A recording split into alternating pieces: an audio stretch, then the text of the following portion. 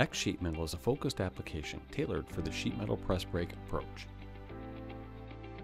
This app runs on the 3D Experience platform, so we'll log in and get started.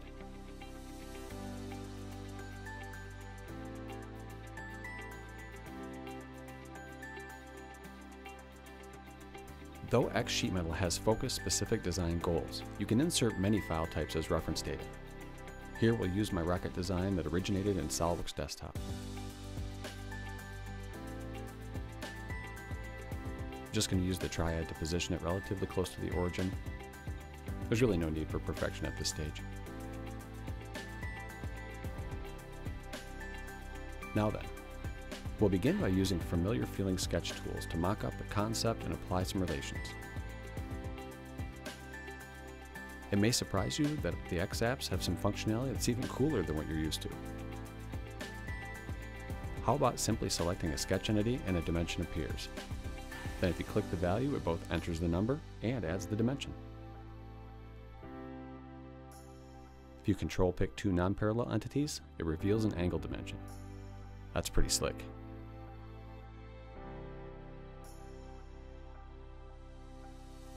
xSheetMetal adds a sheet metal toolset to the same UI you would see in Xshape or Xdesign. Let's begin with an extruded sheet metal base.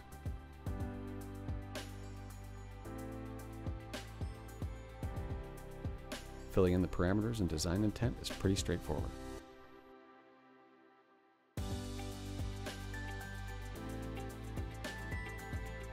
Now let's use a chamfer to knock off the sharp corner.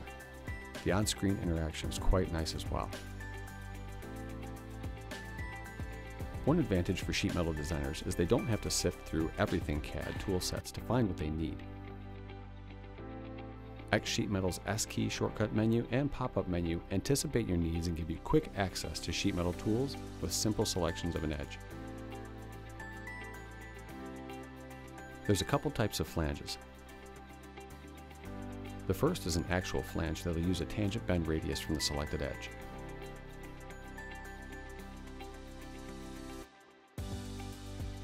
The wall on edge will create the necessary relief depending on your values and settings. Again, the user experience here is excellent.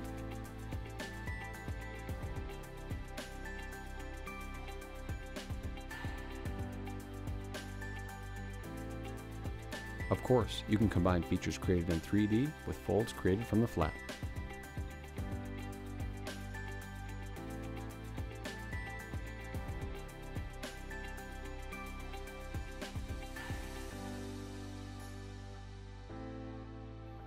Now we'll take some weight out by using a sheet metal cutout feature.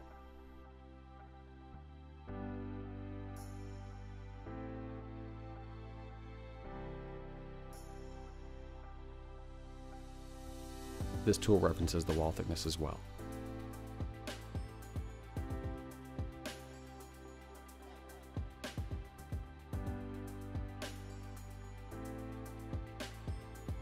I try to do half the work whenever possible, so a final mirror of the body and we have a finished flat pattern of our design.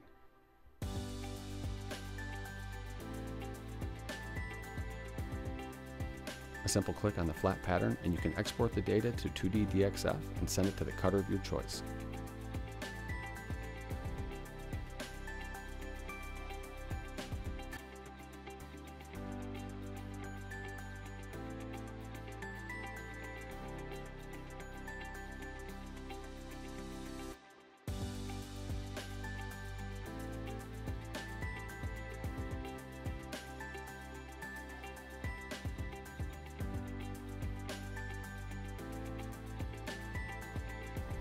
I'm pretty satisfied with what I have going, so I'm going to do a quick markup using 3D Play.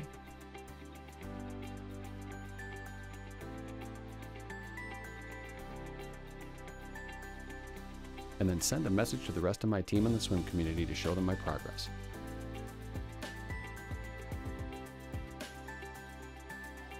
To learn more about the 3D Experience platform, visit our website, GoEngineer.com, and check us out on YouTube at 3D Experience Tutorials. I'm Darren at GoEngineer. Thanks for watching.